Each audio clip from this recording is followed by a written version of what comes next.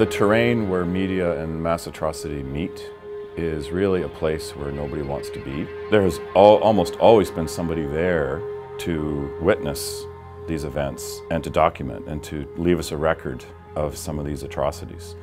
There's a Jewish historian, Josephus, wrote about atrocities in the siege of Jerusalem.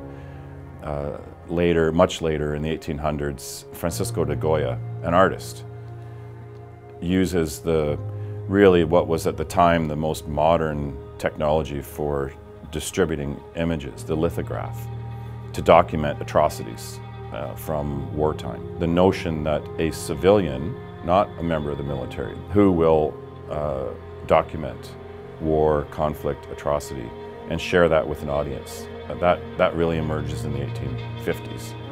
And that's our modern situation. We see war correspondents, the people who do this for a living, almost as the top of the craft. It's supposed to be journalism at its finest. And sometimes it is, but in the case of Rwanda, it was a place where journalism just utterly failed. April 6th comes along, the president's plane is shot down, the killings begin almost immediately, and at that point there were only 2 Western journalists on the ground in Rwanda. Among the small group of journalists was a guy named Nick Hughes, who's a British cameraman, covered conflicts like this year after year.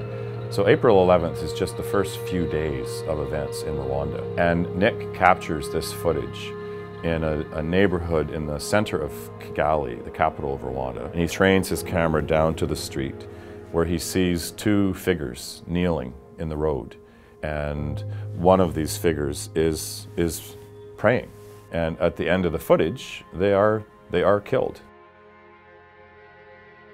Instead of becoming immediately this kind of iconic image, like, oh my God, look what's happening in Rwanda, it just disappeared.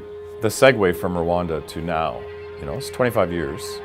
What's the future hold? How are we going to cover these types of events? So in the summer of 2018, this remarkable piece of footage emerges. And what you see in this footage are 2 women being dragged down a dirt path by a group of soldiers, and they are executed.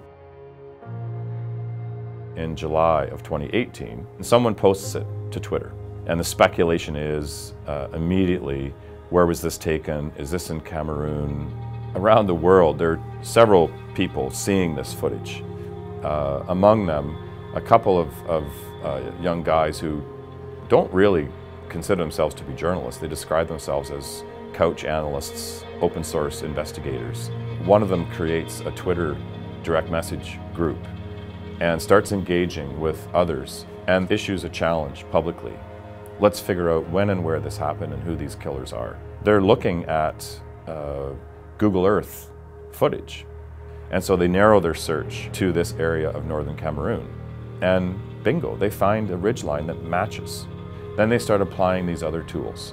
They look at things like the weapons. There are online apps where you can put up a picture of a weapon and it'll tell you what it is. Then they use another app. It was a sunny day. So the soldiers, as they're walking down this road, they're casting a shadow. And this app will calculate when that footage had to have been taken. And then they go even further. They figure out who some of these perpetrators are because they're on Facebook. And so they identify 5 or 6 of these perpetrators. Looking at it as a journalist, this is remarkable. It's a remarkable piece of journalism, kind of a testament to some of what can be accomplished now, largely because of the technology available.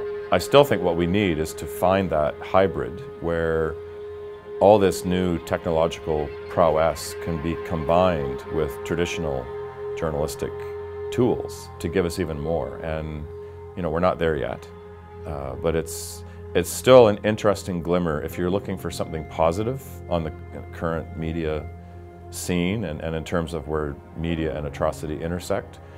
I think that does give us a glimmer of something of what's possible.